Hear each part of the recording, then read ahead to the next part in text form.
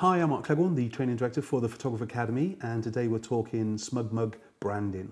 That's not so much branding for SmugMug, that's branding for us as photographers and clients of SmugMug. For me, one of the most important things over the years was to make sure that my business stood out from the crowd. It was easily identifiable, whether it was a photographer out on a wedding for me or whether it was photographers out shooting an event. I needed to make sure that they were being associated with the Mark Clegg Photography brand. Today, pretty much my brand is the Photographer Academy, and as you can tell from all the t-shirts and everything else, we're heavily branded as well. And that's one thing we need to make sure that the likes of our website, our SmugMug website, kind of follows that through. So we're going to be looking at ways that we can just turn on and off the SmugMug header. As you can see here, just on the mobile option, if we look at the top, there's the SmugMug element on the bottom site, and when we look at the top one, it's kind of invisible. So both have the same logos, both have the same kind of layout, but one of them still has the SmugMug logo switched on. Of course, we want to kind of take that away if you're a pro photographer. Other things we're going to be talking about in branding is kind of making our products look good. One of the great things for us that SmugMug are associated with the top labs throughout the world. I use Loxley Colour in the UK. That's the only lab available. Just happens to be the lab that I use all the time. But one of the things that they allow us to do is to send out our products in a much better way. I'm a high-end studio, so it means that I've got the profit there still to be able to actually include the likes of the kind of deluxe branding. But if you're kind of just getting going, or you just want to add a little bit of flavour to kind of low-end prints as far as event photography and so on, where the profit isn't huge, then you might want to just actually simply go with the kind of the sticker options that we get to kind of apply to the packaging as they're going out from the lab.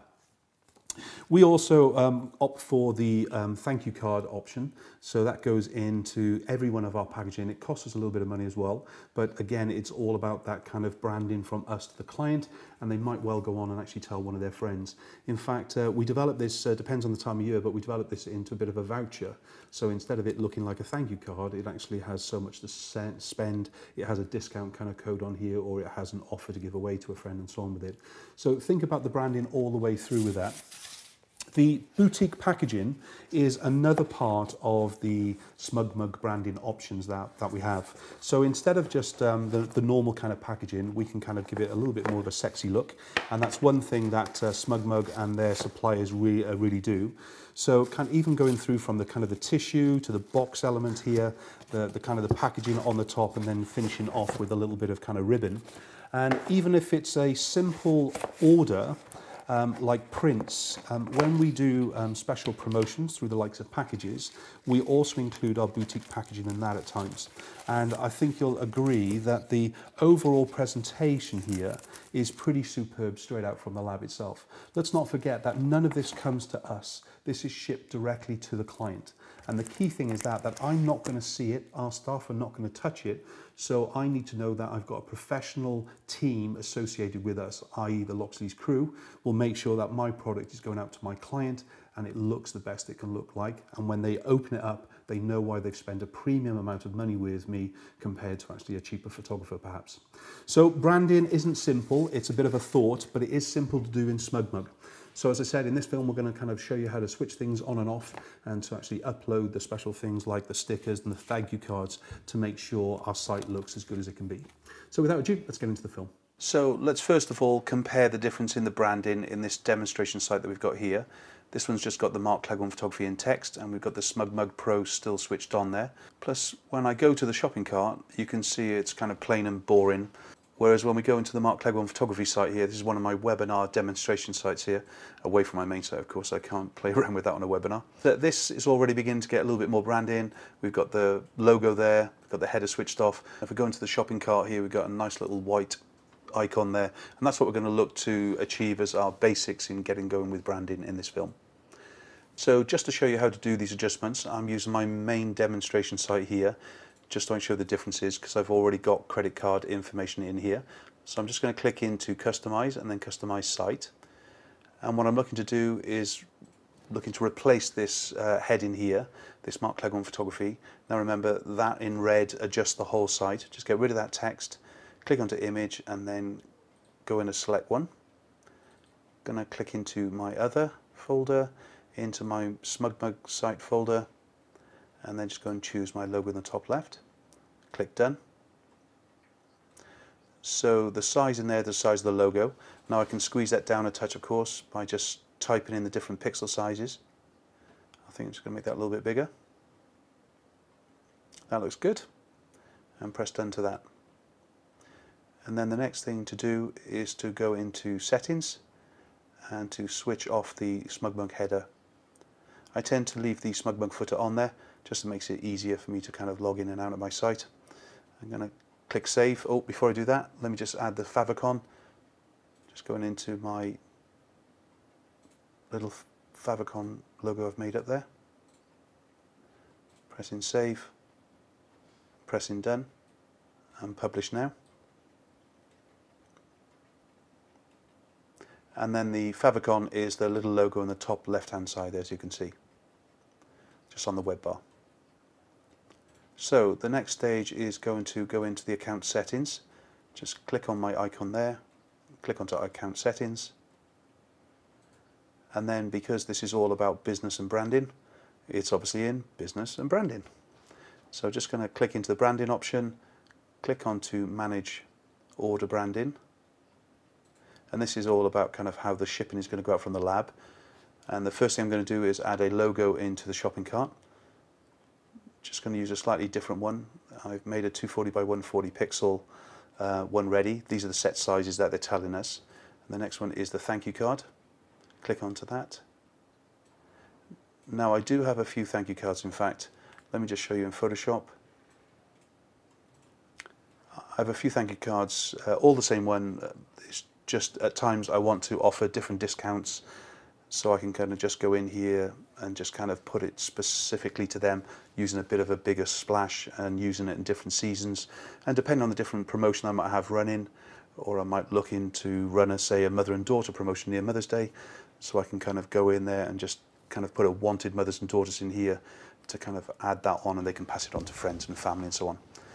And at times, of course, we can use a bit of a thank you as a voucher as well. So clicking into browse, clicked on my thank you card. Then the last one is going to be the sticker. So just going to click onto browse, go and click my sticker. And now it gives you all the dimensions on there, what sizes to make it at 4, that's a key thing. And then just switch those on.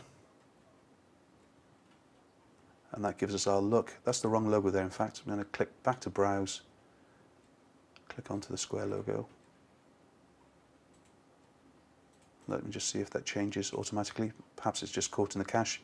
Let's go to upload. Yeah, it was just in the cache, as we can see. So I'm going to click done, and that's my branding basics achieved. Now the thank you prints will cost us money, of course. Now make sure you do want them and you've got the profit there to be able to afford to do that within your packaging.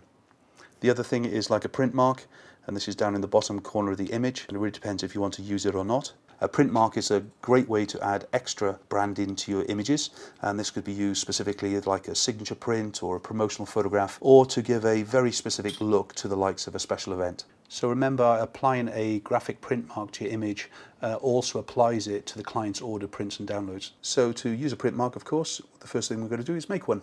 So let's go to my home page, click onto organize,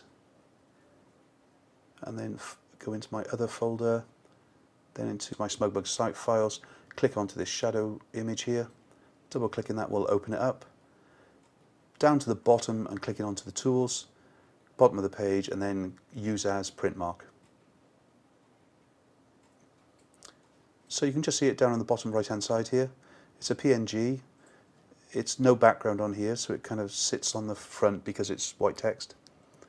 Just going to give it the name MC Whiteout. I don't need to fade that. Want it to stand out there on the print. Just going to click save, click off that, go back to done, and then once more I can go to the account settings, back into print marks, and you can see that one is now applied. Now if you want to delete it or edit, of course, just use the buttons on the side there.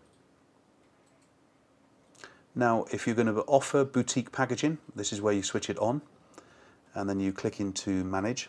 Now remember, boutique packaging comes out of your profit or you end up paying for it. So this is why we always put in a minimum order on that, make sure it's covered in the costings.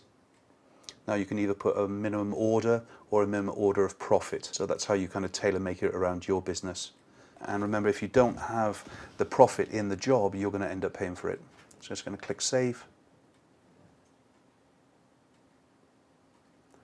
So to finish off with branding, let's make a watermark to use. Click onto the icon at the top, click onto my homepage. Well, why do I want a custom watermark? Well, if I just click onto Client Files and go into my portraits for a second, we can see across the top here, there's two different effects going on. One without any watermarking and one with proof. And then you can also see the other one, there's one below here, which has the kind of repeating pattern Mark Clever one. But let me show you those.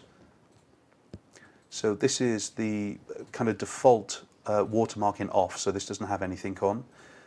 Then when the watermark switched on with SmugMug, gives us this proof going across the whole image. And then a custom watermark allows you to pretty much adapt it to your style and branding, however you want it to look. So let's go back into Organize. And clicking into where I store all my other files, clicking into my SmugMug, go and choose this banner, and then if I come down to the bottom here, clicking onto Tools again, and then I can click on Use as Watermark. Now at this stage it's going right through the middle. Now this isn't a PNG, this is a strip, this is a white background with text. So what I want to do this is make it a washout. So it's always going to look a little bit stronger on screen than it will be to the proof itself. So don't be afraid to fade it out about 75%. But you can go down to 80, 85% for extra wash. It's not to put the clients off, of course. It's just to safeguard our images, really. I'm just going to call this MC Strip 14. Going to hit Submit. Once that's done, click into Client Files. Just to demonstrate it, I'm going to create a new gallery and I'm just going to give it a name, Quick Settings, in my portfolio, and security, come down to here, just put the watermarking on, and I'm going to go and choose my strip 14 that we just made up. So you can just see that number on the end to identify it. Then I'm going to click Create. Then double clicking into that new gallery, click on the Upload Photos, go and get a few files and drag those in. And then when SmugMug has uploaded those JPEG files, it converts them into the usable files. And it's going to have the watermarking applied to the images. Just clicking onto Done there, and there we can see the kind of Mark Cleghorn strip running across the middle. So it's just up to you how you brand it, but isn't it nice if you can kind of follow it all the way through your site so everything kind of looks as one, from the logo on the home screen going through the branding in the shopping cart. Speaking about the shopping cart, let's see what the client would see. So let me just log out of that and click into the client files, click into the portrait files, and click straight into that gallery I just made up of Ollie. And we can see that the buy button's up there on the right hand side. I'm just going to click onto that to buy this photo, and we'll just add some stuff into the cart so you can see it, kind of how it moves forward.